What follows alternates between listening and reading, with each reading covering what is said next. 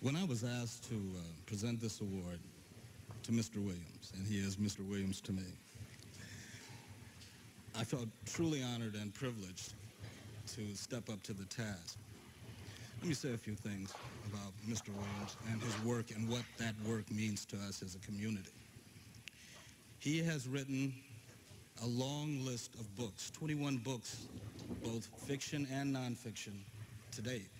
He has also written the libretto, I believe, for an opera, some poetry. But to look along the way, there's more to Mr. Williams' work than just the work itself being produced. He has served as a social conscience for us. He has served as a very hard and cold eye of steel to penetrate some of the myths and stereotypes and lies that have been perpetuated about us as a people. He has also forced us to look at ourselves in a way that very few writers have. In my estimation, I compare him to Wright, Baldwin, and several of the other greats. All you need to do is to look at the titles. Night Song, the first real jazz novel. You look at Flashbacks, which is a collection of journalism. If you look through it, there are some predictions and insight in there about all manner of things, from Israel to South Africa, and this was way before it became in vogue. Captain Blackman, looking at our military obligation and what we've done to contribute to this country and the fighting for democracy and whether or not we got our fair share. Mother Seal and the Foxes, which is humorous. It looks at us and how we relate to each other as black men and black women. You look at The Man Who Cried I Am, which is a masterwork. You look at also Clifford's Blues, which is his most recent work.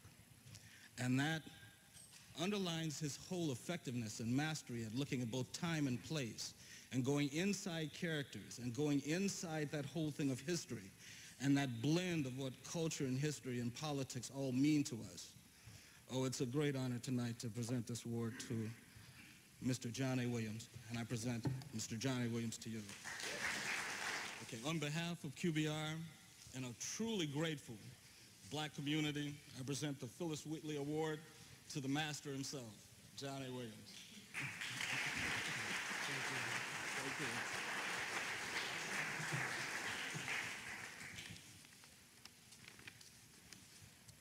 I would like to thank Robert Fleming. I'd like to thank you all for coming tonight.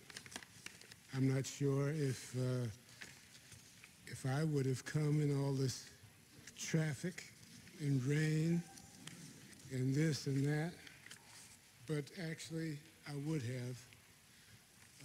I've got a few words I'd like to read to you, some things to share with you, and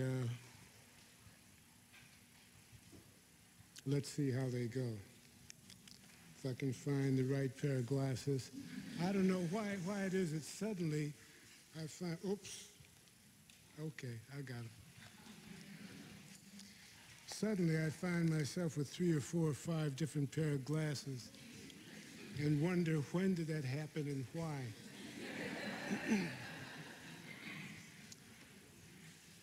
The 60s, I was asked to do something about the 60s and The Man Who Cried I Am. The 60s, writing in the 60s, writing of the 60s, going back nearly half a century. World War II was hardly over before unrest began in Korea and then Vietnam.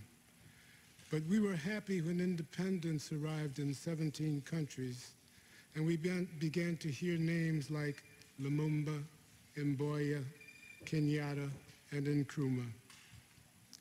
At home, black folk were still being lynched right up to 1962. The earlier Montgomery bus boycott had given rise to the Southern Christian Leadership Conference.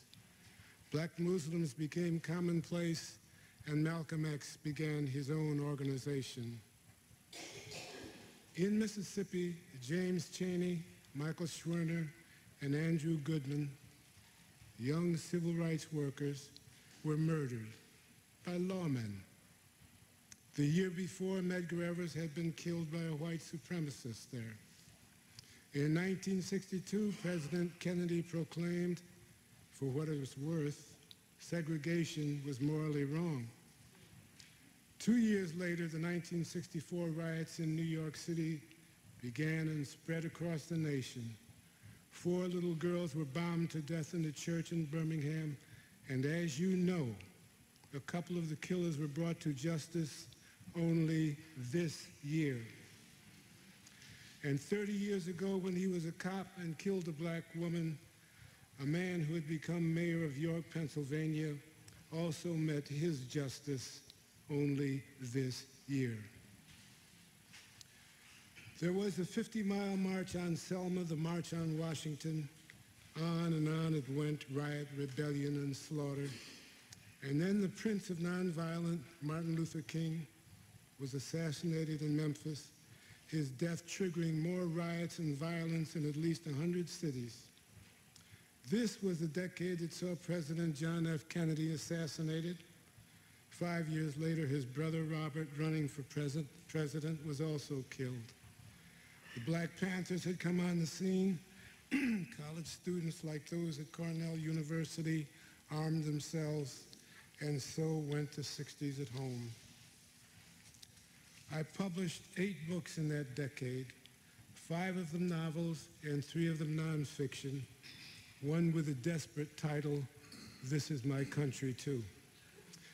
I had had some interesting jobs, book publicity for a small publisher, working statistics for Young and Rubicam ad agency, office coordinator of the National Committee for Sane Nuclear Policy, handling a monstrously fine rally in Madison Square Garden.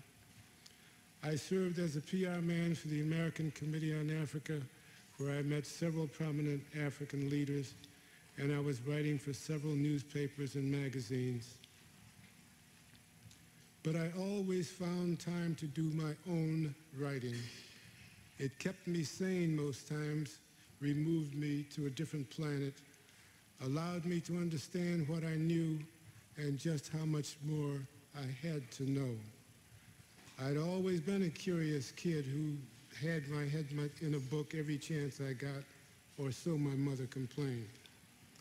I think in some ways books frightened her, this Mississippi woman, although she sometimes did read. Much later, she read most of my books, but though she offered little comment, when I was with her, she was quick to let strangers online at the supermarkets and elsewhere know that I was her son and I was a writer. My very favorite pastime was reading. Sure, I played a lot of games, sports, but there was nothing at all like reading. Checking out as many books as they'd let me at the Syracuse Library and reading late into the night under a blanket with a flashlight. In my classes, I was usually the only pupil allowed to check out as many books as I did because the librarians knew I'd be back for more next week. One of the books my mother brought home from where she worked was big and fat and was entitled Eugenics and Sex Harmony. I don't think my folks cracked it once, but I found all the groovy parts and all those fancy names for certain parts of the body and which fit where. My mother brought home another book her employer had given her, Richard Wright's Native Son, and that novel affected my perception of every other book I read. I'm quite sure that it was curiosity that made me a writer. And as it happened, my first books to be published were at the start of the most terrible decade in modern race relations in the United States. For me, the 60s began with an oft-rejected novel, One for New York. I'd rewritten it 4 times, 4 damn times. The paperback publisher changed the title to The Angry Ones without telling me. I did not complain. I was a desperate 35 years old and angry, yes, but I wanted the damn thing published. There have been several editions since then, all bearing my original title. It happened that Carl Van Vechten, whom I did not know then was like a great white father to black writers, got in touch with me and invited me to a Central Park West apartment to meet Chester Himes. Himes had been publishing since 1945, and while I knew little about him, I looked forward to meeting with a real writer. From that time forward, Himes and I corresponded for close to 25 years. Van Vechten had already founded the James Weldon Johnson Collection at Yale University, which he oversaw until his death. Chester died in 1984. The very air seemed charged with the onset of the 60s. New black writers were emerging everywhere. Publishers who had been reluctant to publish writers of color in any significant number began to do so, perhaps, undoubtedly, because there was money to be made after all.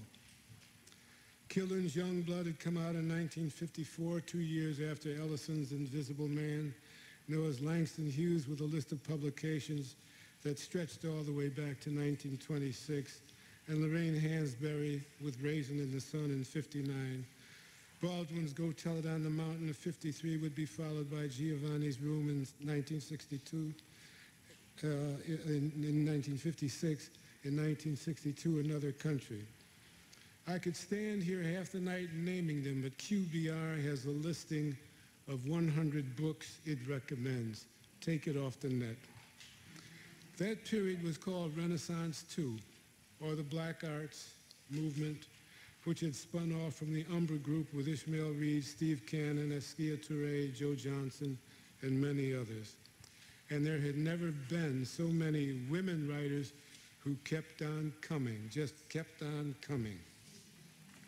The assassination of President Kennedy and Malcolm X and Martin Luther King Jr. during the Vietnam War produced marches and protests, police riots, and more riots against them.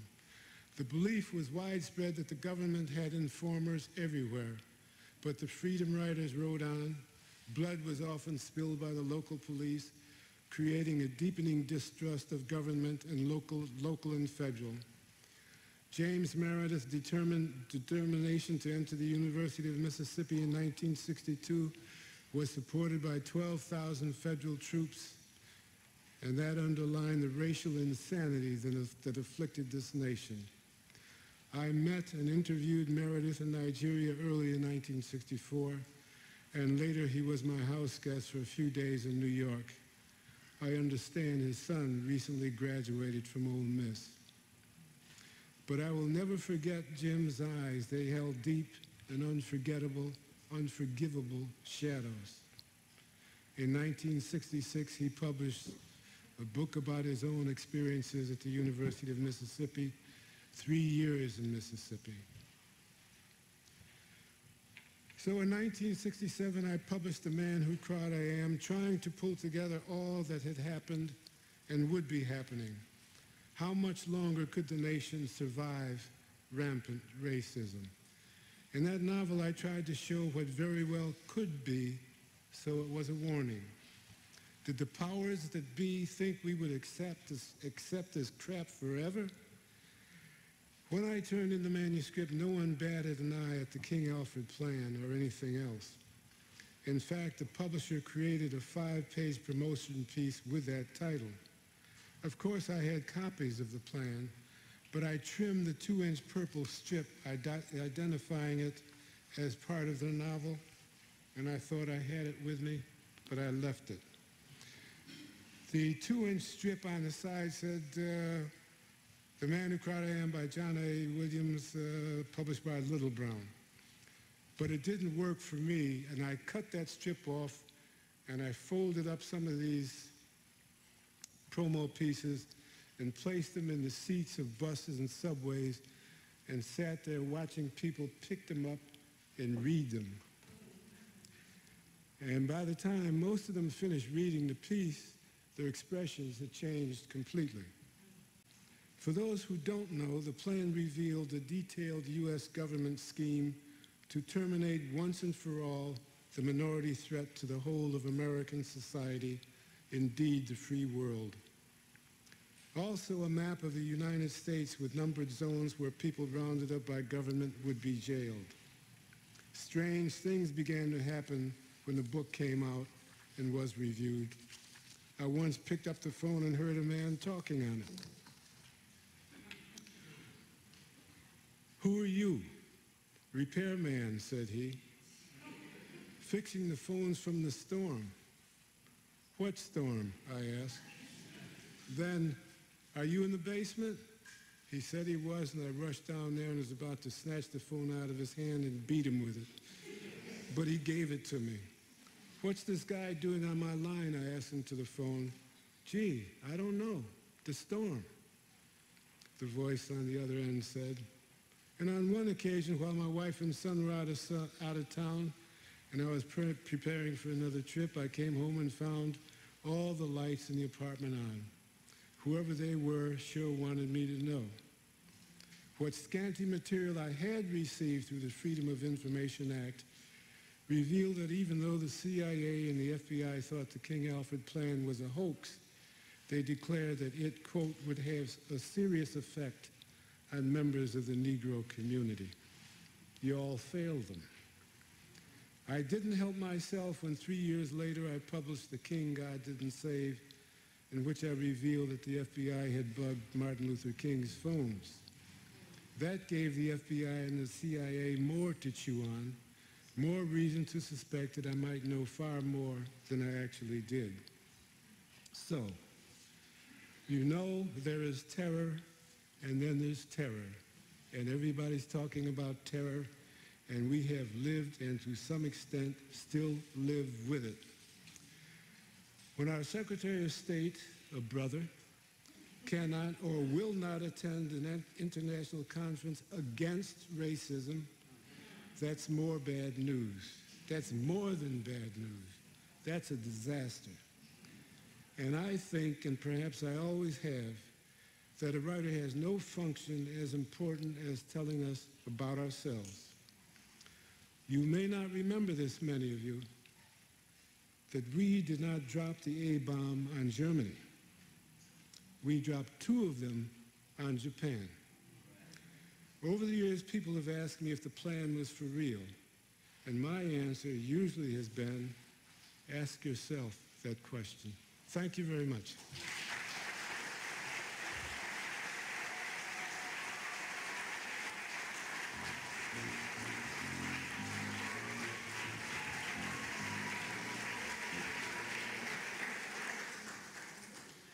So I was in the barber shop the other day getting a haircut.